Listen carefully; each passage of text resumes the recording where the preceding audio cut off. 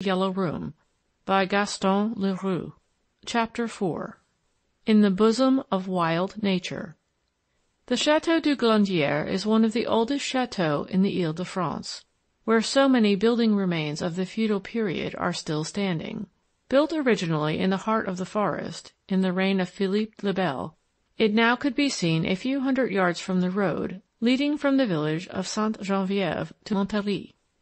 A mass of inharmonious structures, it is dominated by a donjon. When the visitor has mounted the crumbling steps of this ancient donjon, he reaches a little plateau where, in the 17th century, Georges Philibert de Saint-Guigny, lord of the Glandier, Maisonneuve, and other places, built the existing town in an abominably rococo style of architecture.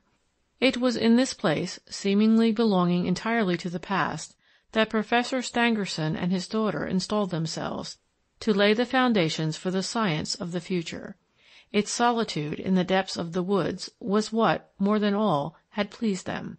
They would have none to witness their labors and intrude on their hopes, but the aged stones and grand old oaks. The Glandier, ancient Glandierum, was so called from the quantity of glands, acorns, which, in all times, had been gathered in that neighborhood. This land, of present mournful interest, had fallen back, owing to the negligence or abandonment of its owners, into the wild character of primitive nature. The buildings alone, which were hidden there, had preserved traces of their strange metamorphoses. Every age had left on them its imprint, a bit of architecture with which was bound up the remembrance of some terrible event, some bloody adventure.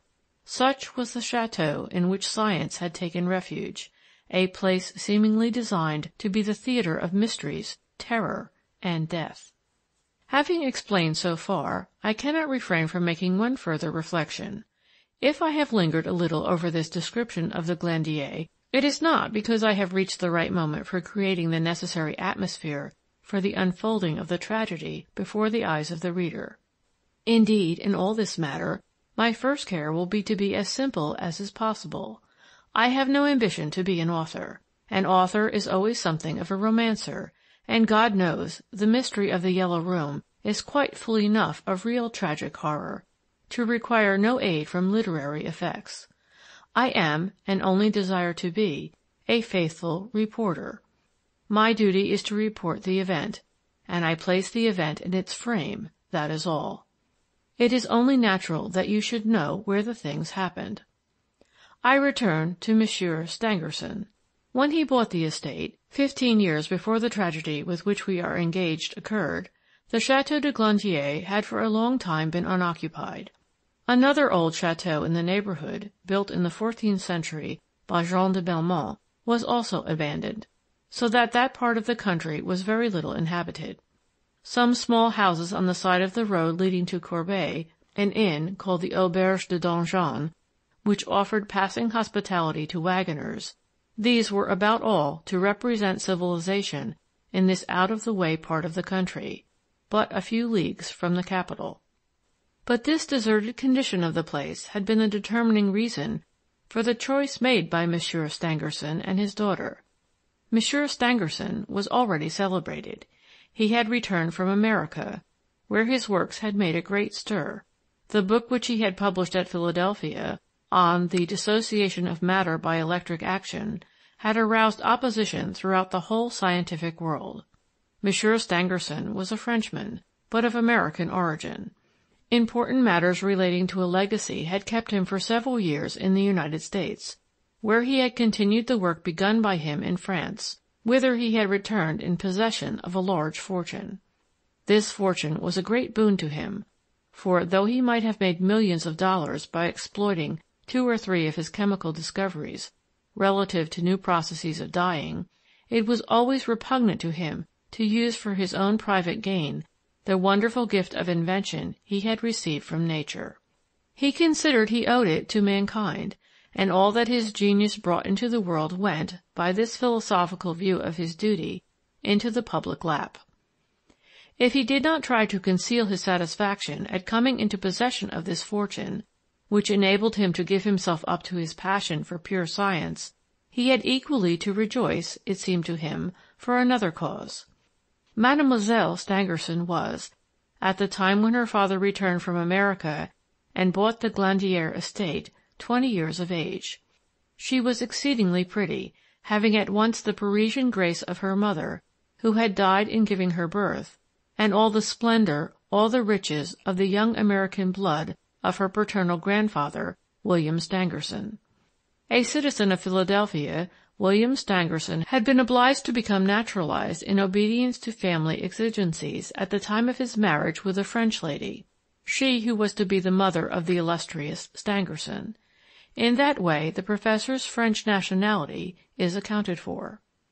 20 years of age, a charming blonde with blue eyes, milk-white complexion, and radiant with divine health, Mathilde Stangerson was one of the most beautiful, marriageable girls in either the Old or the New World. It was her father's duty, in spite of the inevitable pain which a separation from her would cause him, to think of her marriage, and he was fully prepared for it. Nevertheless, he buried himself and his child at the Glandier at the moment when his friends were expecting him to bring her out into society. Some of them expressed their astonishment, and to their questions he answered, "It is my daughter's wish. I can refuse her nothing. She has chosen the Glandier." Interrogated in her turn, the young girl replied calmly, "Where could we work better than in this solitude?" For Mademoiselle Stangerson had already begun to collaborate with her father in his work. It could not at the time be imagined that her passion for science would lead her so far as to refuse all the suitors who presented themselves to her for over 15 years.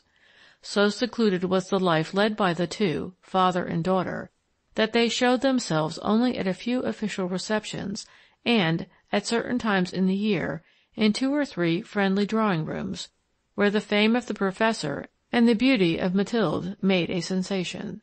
The young girl's extreme reserve did not at first discourage suitors, but at the end of a few years they tired of their quest.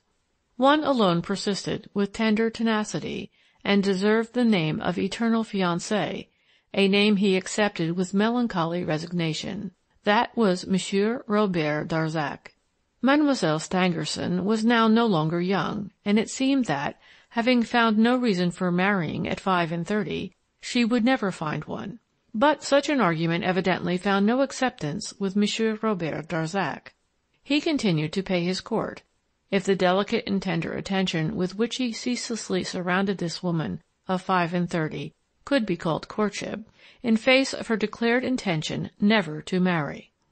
Suddenly, some weeks before the events with which we are occupied, a report, to which nobody attached any importance, so incredible did it sound, was spread about Paris, that Mademoiselle Stangerson had at last consented to crown the inexhaustible flame of Monsieur Robert Darzac. It needed that Monsieur Robert Darzac himself should not deny this matrimonial rumor to give it an appearance of truth, so unlikely did it seem to be well founded. One day, however, Monsieur Stangerson, as he was leaving the Academy of Science, announced that the marriage of his daughter and Monsieur Robert Darzac would be celebrated in the privacy of the Château de Glandier, as soon as he and his daughter had put the finishing touches to their report, summing up their labors on the dissociation of matter. The new household would install itself in the Glandier, and the son-in-law would lend his assistance in the work to which the father and daughter had dedicated their lives. The scientific world had barely had time to recover from the effect of this news, when it learned of the attempted assassination of Mademoiselle under the extraordinary conditions which we have detailed, and which our visit to the château was to enable us to ascertain with yet greater precision. I have not hesitated to furnish the reader with all these retrospective details, known to me through my business relations with Monsieur Robert Darzac. On crossing the threshold of the Yellow Room, he was as well posted as I was. End of Chapter 4.